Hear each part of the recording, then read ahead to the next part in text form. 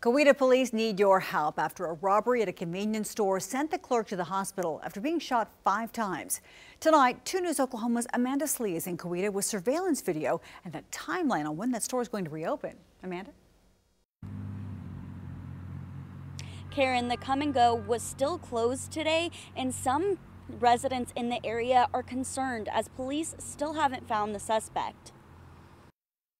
Just before 11 p.m. Saturday, Coweta police say this suspect went into the Come and Go store acting like a customer. When the clerk opened the register, he pushed another customer out of the way and demanded money. Police say he fought with the clerk and fired shots, hitting the clerk 5 times. We're getting a lot of tips, and we're going to trace each and every one of those down. Meanwhile, one Coweta resident tells me she's a single mother and is terrified to leave her home with the suspect still out there. She also wonders if the area will see more crime like this, but Chief Bell says not to worry. This is just one of those freak things where they came into town and he robbed a store here, and as far as I'm concerned, I don't think this is something that we need to be concerned with at this moment. Chief Bell says they have extra police on patrol right now. He also says they have several good leads that could help them identify the suspect. Plus, we have another team out trying to gather video from around the city of Coweta, schools,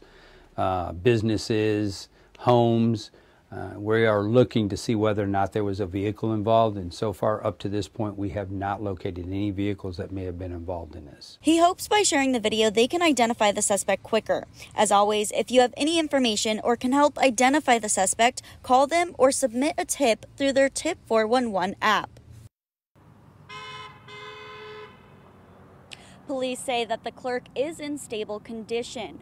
The Come and Go was closed so that they can clean up the mess that was left behind, but new signs posted tonight say that they will open at 5 o'clock in the morning tomorrow. In Coweta, Amanda Slee, 2 News Oklahoma.